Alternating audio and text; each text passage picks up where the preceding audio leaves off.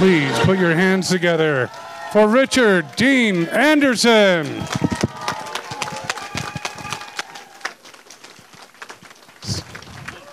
So awesome to have you. Just flick the switch on the microphone and you're live. In the up direction. I don't take direction very well. Hello, everyone. I apologize to anyone who's been in any line that I've been late for through my entire life. Things just get a little jammed up. Thanks for your patience. And good night. Now, it is awesome to have you here. Have you been in Pittsburgh before? I have. I was here to help celebrate something for Michael Keaton. He's Pittsburghian, right? Thank you. And I was in town to skate, to play some hockey against some former Penguins. I was co-creator of the Celebrity All-Star Hockey Team. Thank you. Awesome. Thank you. We lost. I'm so proud. But you showed up, and that's a win, right? Yes. We'll go with that, right? I did. Went to a game, a Pens game the other night. They won. They needed the points. Well, right before we have a bunch of people waiting to ask you questions, and I'm going to move over there for them. But I do have a question on Stargate. I love doing, of course, MacGyver and Keep Stargate. Moving. Keep moving. I'll keep going. You dealt with a lot of CGI, a lot of effects that were put in later in post. Was there a time that you saw something or reacted to something that you were told about, and later on you're like, maybe I didn't react enough, or maybe I reacted too much to that? No, I think it was all perfect. All right, fair enough. Spot on. I nailed it. Yeah, there are always glitches that happen along the way in my behavior, and they sometimes early on they had to cut around my personality, and then we started using tactic of asking me to say the words the way they're written, and which I never did, but no, I did. It was pretty smooth sailing, I got to admit. They had to keep an eye on what I said sometimes, because it was never the same twice. Well, it was always fun. All right, we have our first question over here. You had answered 3 of 4 questions at the autograph table, but I was wondering if you knew that Leo Conkey was going to be playing in Sellersville, Pennsylvania on Sunday night. Wait, just say that again. Leo Conkey. Are you? He's playing. I almost said the S word. He's playing in Sellersville, Pennsylvania on Sunday. How far is that? It's Sunday? This Sunday, and tickets are still available. Well, by all means, anybody who knows who she's talking about, please try and go. Oh, yeah, please go see him. He's just phenomenal. And I'm kind of chummy with him, I'd like to say. But we've communicated, and I've seen him at a couple of concerts. But, yeah, I might stay, for God's sake. Oh, wait. We're working that day, aren't we? Yeah, I think you are. You may not see me on Sunday. I'm just... It's after the con, so maybe call in a chopper. Gonna look into that. Yeah. Right now, get on that. Get on that file device. Leo Kotke. Thank you for that. Love it. All right, and our next contestant. I just got giddy. So, Richard, a question I have is about MacGyver. You had a co-star on there by the name of Dana Elcar, who used to also play on Dark Shadows many years before MacGyver. Just was curious, what was your working experience like with him? And also, while you were working with him, by chance, did he ever mention anything about Dark Shadows or what it was like to work on that show? You know, we bonded a little bit in that, well, I'll be frank. Before I did General Hospital, I didn't know what a soap opera was. And so when he started talking about Dark Shadows, I sort of had to reacclimate myself to that world. I'd never seen him on the show, but we shared that common experience of having to learn a ton of dialogue in one day. So I learned to read better. And we're glad of that. And just to further that, he was one of the kindest, most generous acting partners that I've ever had, and a gentleman. He was just a wonderful guy. Awesome. And our next, yes, by all means. And our next question.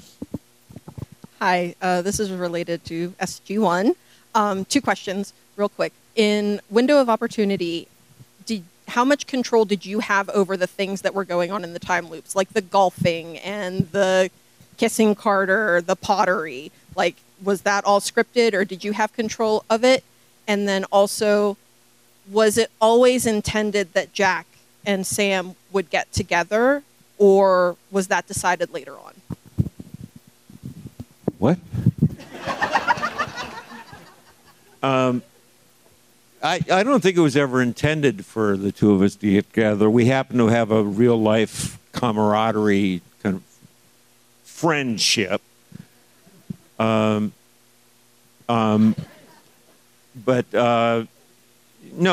I think it just evolved out of over the 7 or 8 years, however long I was there. Because she was into other guys by the end of that show, right?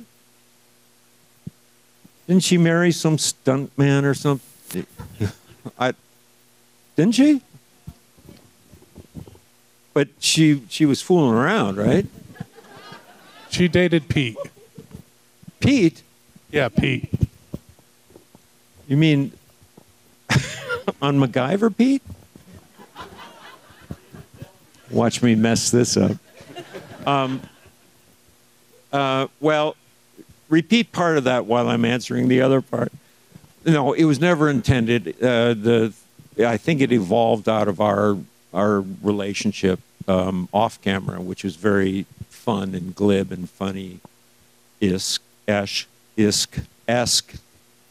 I'll get there. Stick with me. And there was an earlier part to your question. Yeah.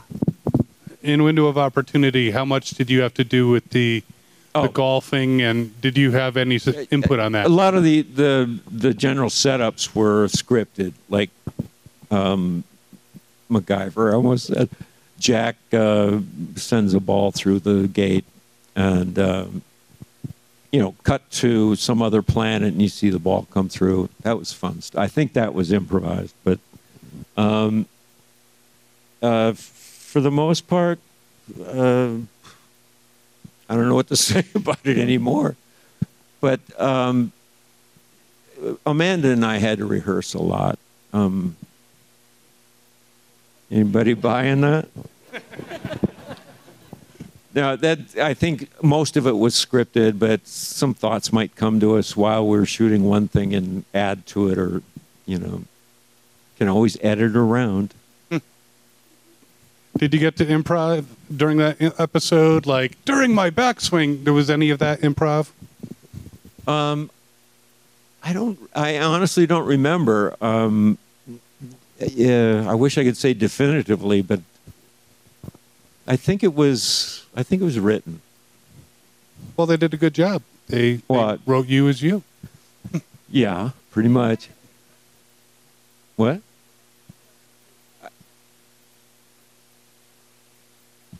Yeah, the Fruit Loops.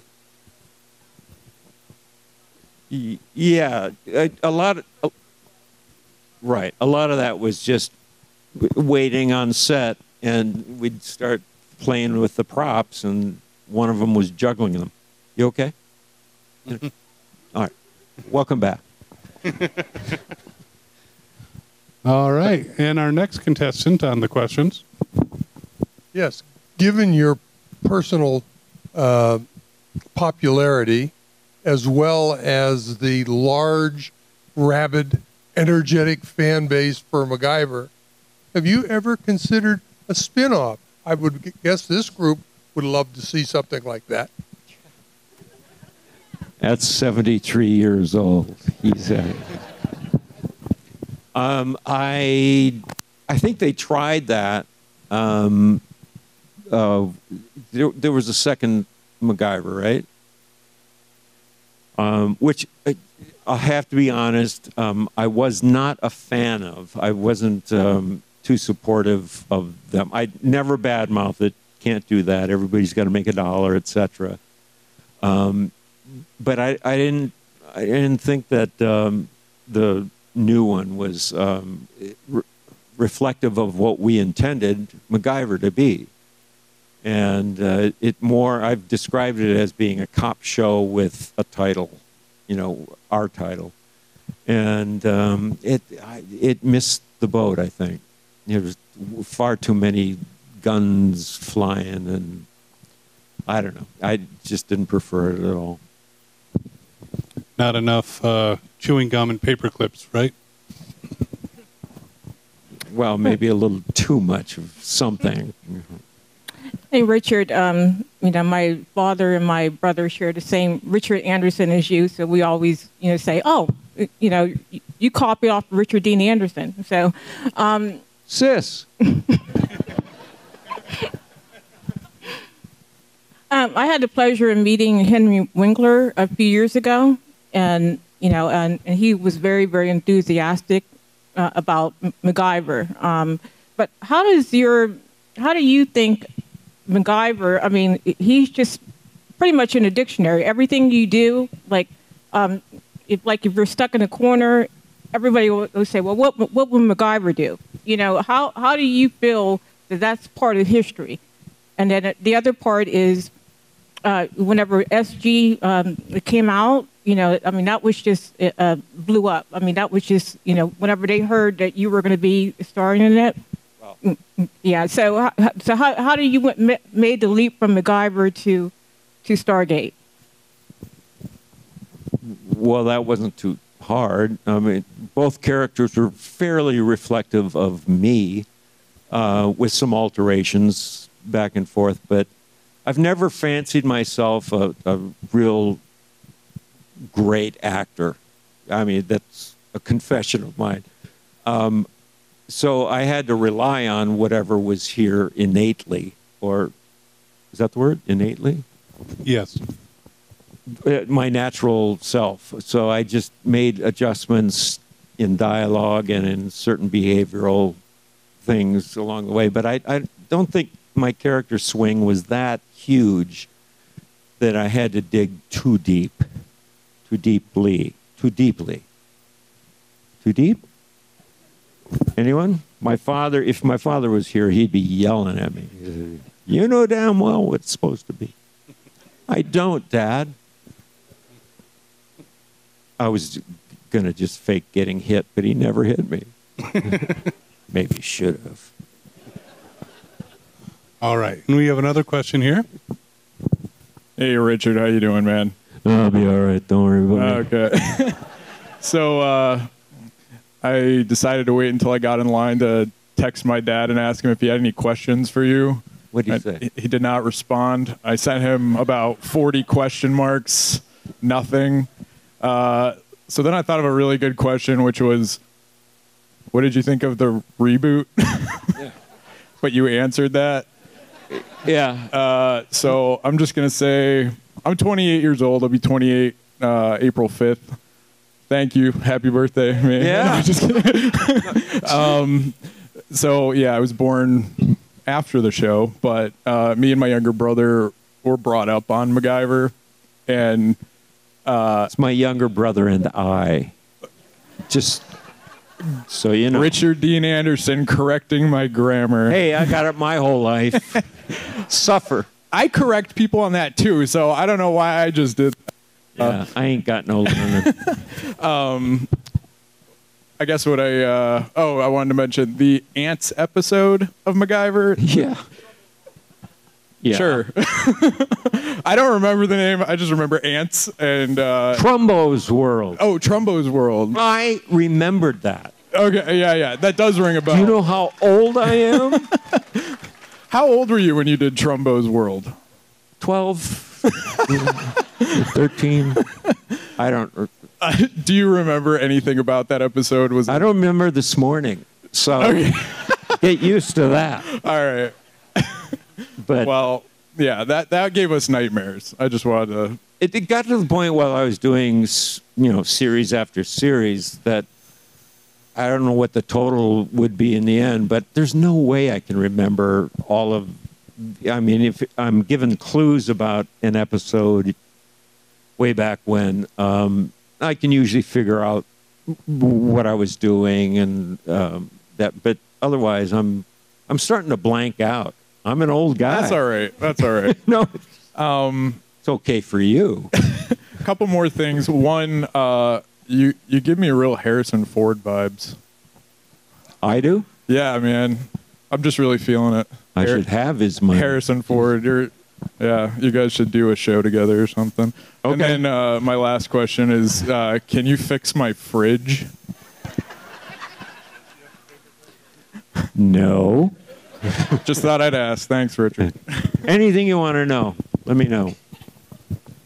Open and shut. All right. And our next question. That was really weird. Since you don't remember, I met you this morning. Gave me an autograph or two. I'm the You're the one. one. Yeah, I got the paw prints. I got two questions, but unfortunately, it's about your past, so I don't know if you'll remember or not. However, let's try this. How did you feel when Amanda Tapping did that Mick Useless comment to you on the blooper reel when you were doing Solitudes, when you were on the ice? Give me more. When she was calling you, when she said, when she was trying to dig out the DHD and she was tapping away and you were like injured and she was saying, you used to be MacGyver, like we have everything here, like why can't you do this? You used to be MacGyver, you're Mick Useless now, or I can't remember the exact wording on it. You remember it quite well. Actually. Well, I mean, I recently watched it, so. What was the question in there? Just the look on your face was priceless. I just got to say. Oh, well. It was hilarious. The first time, I don't know if that's the version they ended up using in the final cut, but they printed the first take of that, so I didn't know it was coming. So whatever reaction you saw might have been either me trying to stay in the scene or me not staying in the scene. Yeah, you completely went out of that scene. So I broke the fourth wall. Nice. Yeah. And then the other question is, have you ever done a stunt of your own that you instantly regretted? Just one, and it wasn't really a stunt. It's the episode where I broke my not broke my back, but I split open my L5-4S1 vertebrae, and one of the discs compressed. Basically, I was running towards camera in tall grass. They hadn't scouted the area or combed it because they wanted fresh grass for me to run through. And I put my foot in a hole and immediately went down and I had a split second enough to shoulder roll and not, break my arms or anything in front of me. But my back, I knew something was wrong. And, things a little sore, you get some ice on it and all fine. And I went out that night to play some pickup hockey. And I got all suited up painfully and was just putting my leg over the boards to jump on the ice. And the image for simplicity's sake, I draw is that if you had a balloon, like a water balloon, but it was filled with molten lead, exploded in my lower back, and I could feel it just seeping, like literally creeping down my leg, and it was sciatica, yeah.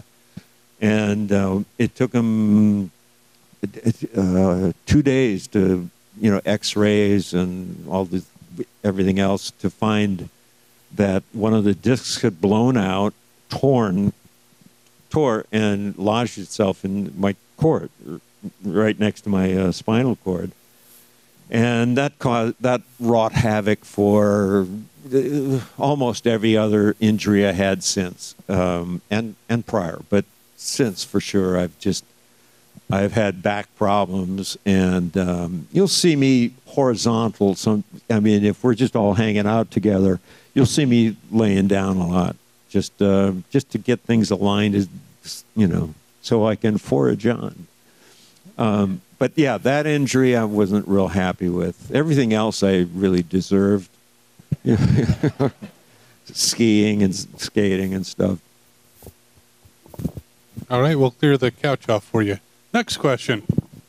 That's kind of heavy duty, man. MacGyver fan here. I just got to tell you first, it's because of you I learned how to make rope out of duct tape. Or rope out of duct tape, right. What is it? From watching your show. And it saved me a couple of times. But I got a question. Did you ever watch Mythbusters where they tested a bunch of your MacGyver myths, I guess so? What'd you think of it? I thought it was fun. I'd met those guys in New Zealand, I think. And they're really sweet guys. And we got to chatting a little bit, and they told me, they said, we got an episode coming up. We'll be in touch. And they had to clear some piece of television or something silly. I said, by all means, please have at it. And they did what they did. And I thought it was, pretty well done. Do you remember what the upshot of the, whether it was viable or not viable? Because I had made an airplane out of... Yeah, they tried that, and it just went over the cliff. Nosedived. Yeah, they said the cement mixer motor wasn't strong enough. But it should have flew, but if it was a stronger engine, it might have worked. Should have flown. Sorry. What am I going to do with you? And the next contestant on Grammar with Richard Dean Anderson. Okay, I'm not really good about speaking in a microphone, so I hope I don't pass out in the next few seconds. But we'll hold it out a little bit. 38 years I've been waiting to be able to see you and, be visually in the room with you. And I have an impact story where me and my father in '85 when my father and I. See, I'm nervous. This is what happens. So my father and I, in 1985, started watching the show off the get-go. My father then shortly later was diagnosed with a severe mental illness and had, with me being a daddy's girl, would not speak with me or be in the room with me, and it was a very big struggle. But MacGyver actually brought us together 1 hour out of one day of the week where he would actually be in the room with me. And we would enjoy the show even though it was quiet.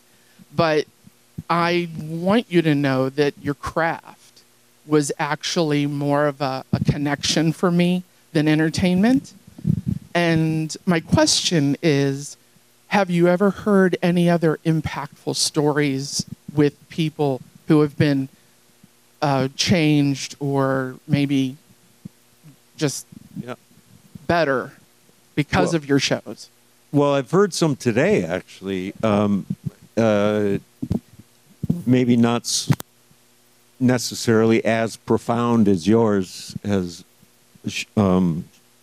you've shared with us, but there are several people that have thanked the character for help assisting them along the way at certain points in their lives, and two of you out there became scientists or something scientific. Yeah, there's one of them, doctor, and it makes me really. I'm very thankful for that, for having been in a position to, affect people in a positive way. Because I used to be a little snotty kid. Used to be is a stretch, but it's nice to know that there's something about the character that really kind of touch people in good, positive, progressive ways. So thanks to you. Thank you. Our next contestant. Yeah, I guess so. Hi. Hi, Mom. Well, my mom wanted to be here really bad, but she has a bad back like you do, so she cried this morning because she couldn't come meet you.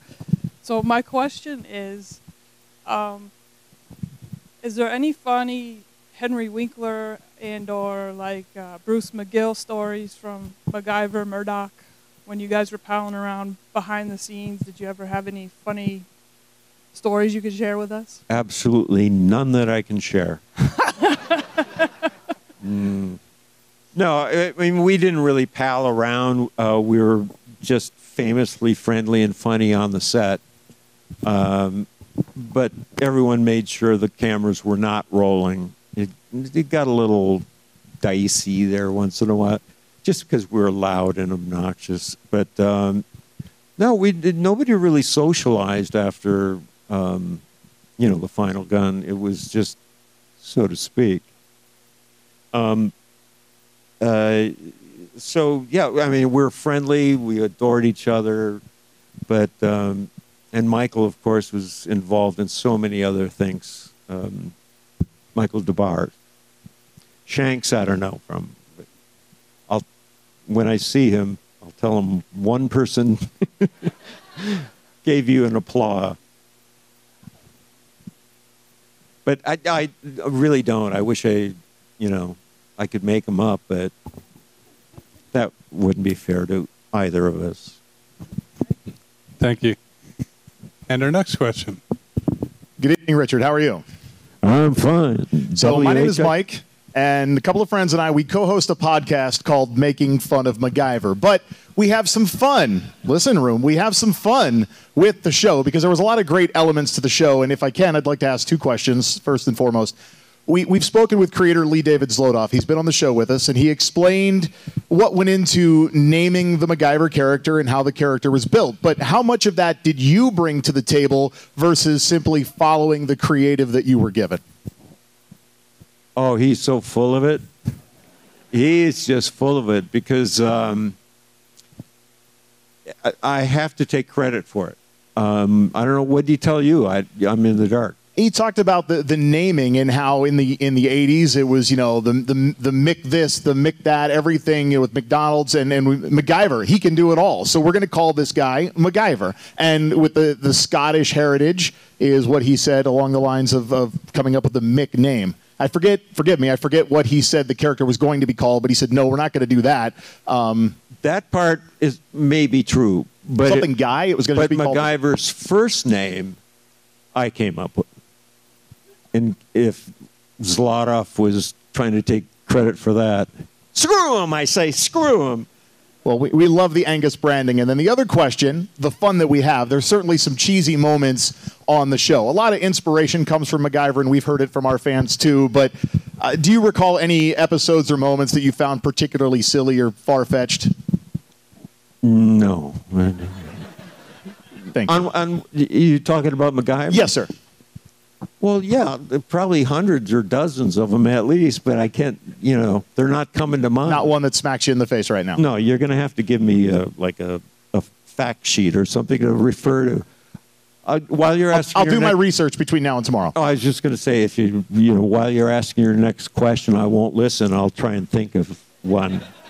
No, it's all right. I appreciate the time, and thank you very much for being here. Oh, thanks.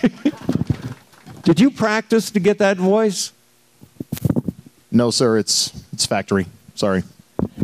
No, it's very AM DJ. I have that face for radio and a podcast, so thank you. As opposed to FM radio. Definitely AM. Next question. I've got kind of a silly question from all of these serious things. I'm asking on behalf of my wife, what is the silliest Stargate memorabilia you ever had to sign? You mean stuff from the show? Something about the show. Because she spent a day at a medieval reenactment event making flak jackets for stuffed animals. Really? Really. A person across the street from us at the event was coming to a convention in Maryland that you were and eventually attended one where you were. She did a fan fiction where the four main characters of Stargate were turned into animals. And go on. Yours was turned into a panda. Pandas are good. I remember Teal'c was a penguin. Who was? Teal'c. Teal'c was a penguin. Okay. And one of them was a cat of some sort. But basically, that person proceeded to go to various cons and had all four of you sign the flak vests that she made uniforms for the stuffed animals. I just didn't remember if you remembered that. God, I wish I did. It that was sounds such a strange, adorable. But as a living, flak jackets for stuffed animals. Yes, it's genius. It's just genius. Well, the thing is that year we could not get the event we were at and what we were asked to make to line up, because at that event it was an SCA event, which is a Society for Creative Anachronism. We got asked to do flak jackets for plushies and a stuffed leg of lamb for a blacksmith so we could have a spit out.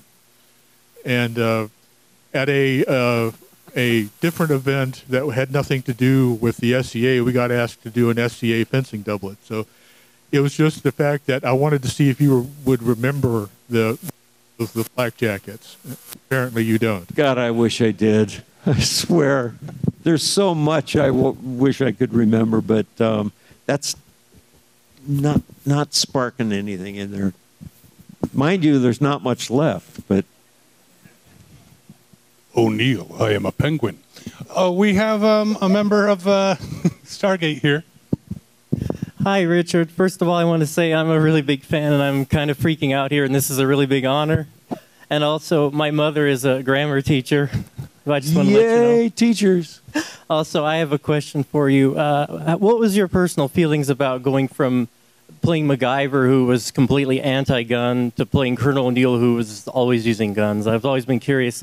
How do you feel about that? Yeah, that's a question I asked myself. To simplify it for myself, but for the general populace, it's acting. It was my job to make a transition and make it believable. I don't know that I was, as Jack O'Neill, I don't think I was particularly gung-ho with the guy. I used it when it was needed, but as a military guy, I guess it was justifiable morally. But it was easy, a transition to make. I wasn't torn because of the nature of the characters. One, had bad experiences with guns and took that on. And then there's the military. Thank you so much. Oh, you bet. Good question. A quick follow-up to that. How much weapons training did you get when you started getting ready to do SG-1? Did they give you a lot of weapons training? Not before the show started. Once it started and we were, being outfitted for all those things, yeah, pretty intensive stuff. I was fairly insistent on it. And it takes more time. The recent accident that happened in Phoenix or New Mexico. Yeah, it's so unnecessary if things are done properly. Something screwed up. Thank you for coming. It's such an honor. And I want to know if you had a favorite SG uniform, because you've had lots of different colors of BDUs, your Air Force dress uniforms, etc. Do you have a favorite one, and do you have a favorite weapon, like the Zats, the staff weapons, P90, etc.? I didn't like any of the alien stuff. The Zat gun was lame, and with all due respect to the youth of America. The Zat gun looked like two penises put together. I mean, it was a little on the nose, actually, if you ever saw one up close. And it was so small.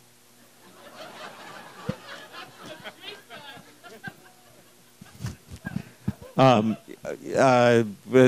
there was not an AR. I forget it was an Italian-made, in-close, I'll call it a vehicle, rifle, gun, weapon, thank you, that they had manufactured all in plastic for us. So there was no chance of anything flying out of the barrel. Couldn't fire. So they put, just secrets, they would put it like CGI fire coming out. On the rare occasion that we would need something to really read immediately, we would use a real version of it, but never around the crew or cast. And your favorite uniform? I don't know. I stole the boots from the I almost said the blonde ones, the beige ones. The desert. Desert. Thank you. I knew that. Yeah, I stole a couple of pairs of boots from them, and the black ones. And there was a blue uniform. Yes. Blue BDUs. Yeah, it didn't. BDU. Oh yeah, yeah, I knew. I don't know. I still have a couple of pairs of black boots, so I think the greens were my most comfortable because I wear them the most and they get soft, just like pajamas. Thank you so much. God bless you. You bet. All right. We have 2 more questions, and I think that's going to be it. So make them good ones. No pressure. Pressure. Use good grammar. Yeah, I'll try to. So, hi, I'm Sabrina. I came all the way from Argentina. Yeah, Met her before, and I know. I said, "Why? I mean, come on." It's like a lifetime, a dream come true. Thank you for coming. Anyway, thank you. So I'm freaking out. I'm sorry. I'm sorry if I make any grammar mistakes. You've got an excuse. Thank you for that. Thank you. So the rest of you. I just wonder if you have to name 1 or 2 or 3 favorite memories from the MacGyver show, even from the character. Whether it's I don't know, from the show itself or being a part of it, or as I said, like the character itself. What would that be? And the second question is, have you ever watched the show? Like the whole Which show? one? MacGyver. Yeah. I maybe not all of them, to be honest. But I think so. But the first part of your question was, do I remember Your the favorite things to do? Favorite things about MacGyver. The one thing that I didn't insist on because I became a more practical man as I grew up in the business was that I did my own stunts, as many as I could get away with. And some of them were kind of hairy for the producers to allow me to do.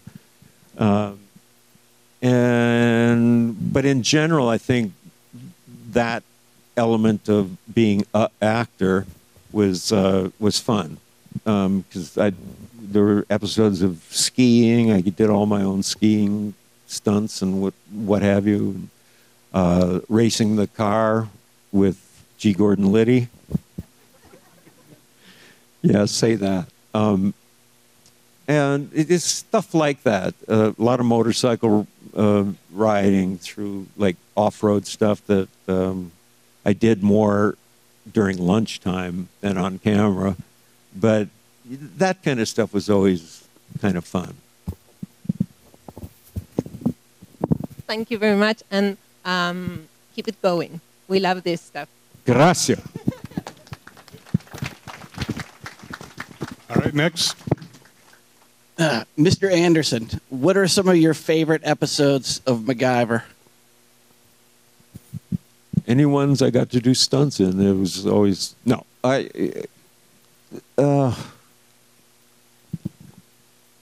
Of MacGyver, you know how long ago that was for me, right? Many moon pass, not do MacGyver.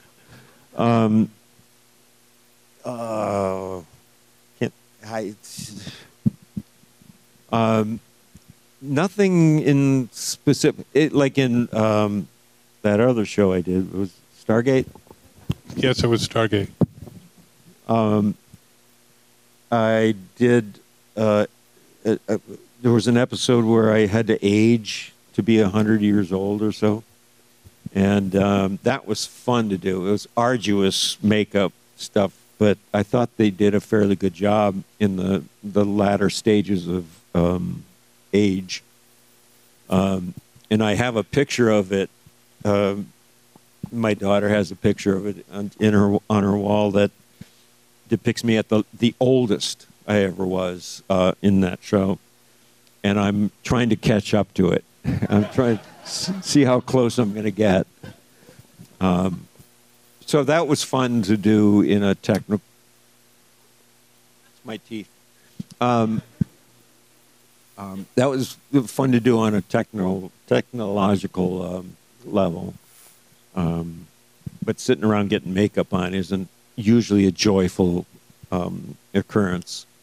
But I understood what I was going to... Once I got all old and aged and stuff, it was really fun to utilize it, especially at lunch, because I'd be pinching butts and, justifying my behavior because I was an old man.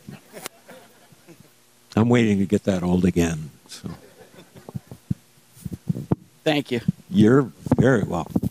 All right, this is the last question because he has a gun. It's rubber. Just one quick question for Nice my wife. She would like to know, do you prefer Fruit Loops or oatmeal? Oh, what a question. You put me on the spot, sir. Who doesn't like Fruit Loops in this room? Is there anybody? You don't like them? Love Fruit Loops. There's a few heathens here. It's okay. Oh, who likes oatmeal over Fruit Loops? Oh, you granola-sucking people.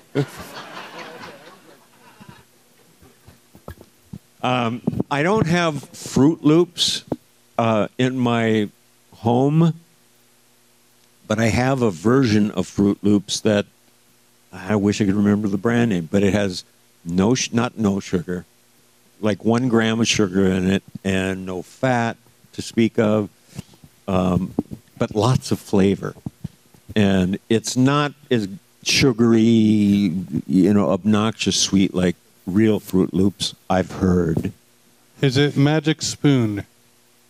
What is it? Yes. Who got He that? told me he had it. So. Oh, an aficionado in the Loop cereal category. Thank you very much. You're welcome. All right, here's a real quick last one just because I like her uniform. Not a question, just a comment. I saw you in the photo booth earlier. My name is Marty. My late husband, Jim, was a big fan of MacGyver and Stargate, both. And we're both volunteer firefighters. I've been a volunteer firefighter for 24 years, and my husband was, up until he passed 11 years ago, a volunteer firefighter.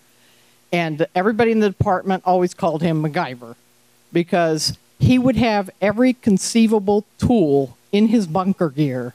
In one pocket or another, he'd have, the Swiss Army knife, he'd have some kind of special screwdriver, all kind of gadgets. And so everybody in the department called him MacGyver. So I just thought you might get a kick out of that. I like that story. Thank you for coming. God bless. Thank you. And I love her Stargate earrings. That's like so cool. Keep it going for Richard Dean Anderson. Thank you so much for spending the time with us. This is awesome. I didn't get to look on this side very much. My neck is killing me. Thanks, everybody. Seriously. Hi, this is Michael Shanks, and you're watching Fandom Spotlight. Be sure to like, share, and subscribe. The fate of the universe may depend on it. Oh, and have fun and follow your fandom.